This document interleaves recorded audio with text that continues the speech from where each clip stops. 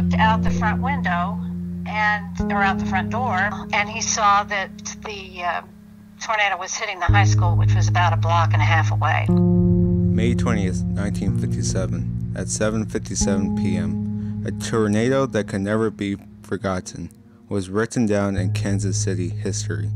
A normal spring day, many living in the area heard over the radio that Kansas was once again having troubles with the tornado. Little did anyone expect that it would soon come through South Kansas City.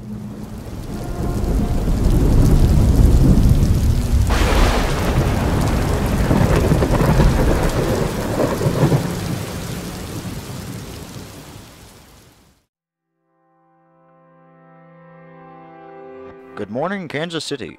Today is May 20th and it's going to be a good day. You can expect a high of 82 with a low of 52 degrees. Winds can be upward of 23 miles per hour, but then other than a little rain, it's going to be a fantastic day to go shopping. There's a small chance of thunderstorms tonight around 7 p.m., so stay tuned because this is WDAF Kansas City. This is the Ruskin Heights Shopping Center, and this is the shopping center after the tornado. One of nearly 850 buildings destroyed in this tragic tornado.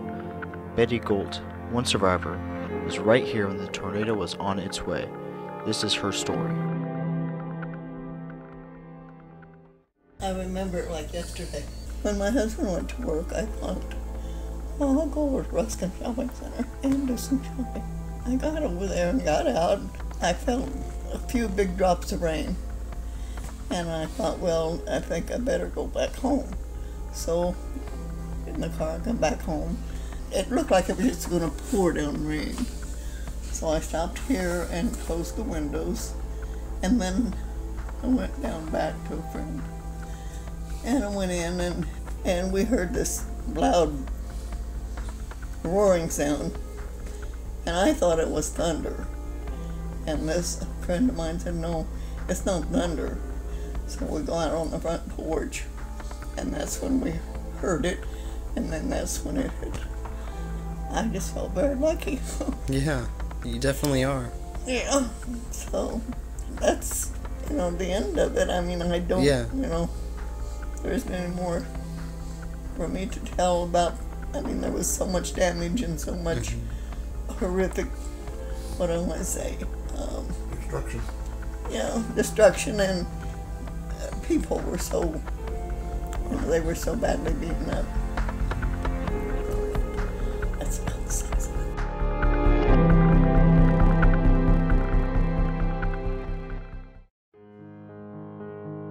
The tornado took place on May 20th, 1957, and began in Kansas and continued through the cities of Spring Hill, Kansas, Ottawa, Martin City, Grandview, Hickman Mills, Ruskin Heights, and ultimately Knob Town. The destruction of the tornado caused $2,500,000 in damages, with 44 casualties and hundreds of people injured. The path left by the tornado had traveled 71 miles from where it originally started.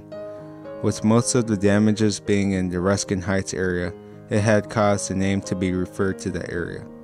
The tornado was labeled an F5 due to the high possibility of mass destruction.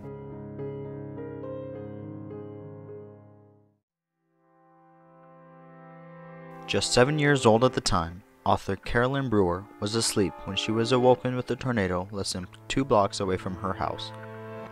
Ms. Brewer wrote 2 books, Caught in the Path and Caught Ever After. Here is an interview with her so she could share her story of how she wrote her books and what she remembers of the tornado. So I guess the first one would be, what kind of inspired you to write your book Caught in the Path? I obviously, having been in it, it never really left me. It was always in the back of my mind. But there was one particular night when it was very stormy.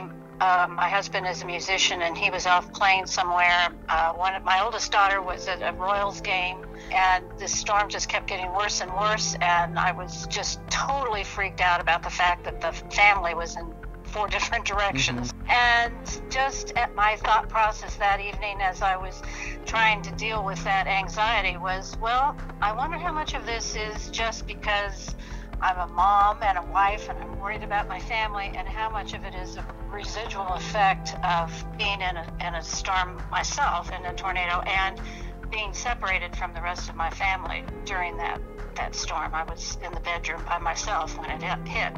When my parents noticed that the sky looked funny, they didn't have the radio on, they didn't have the television on.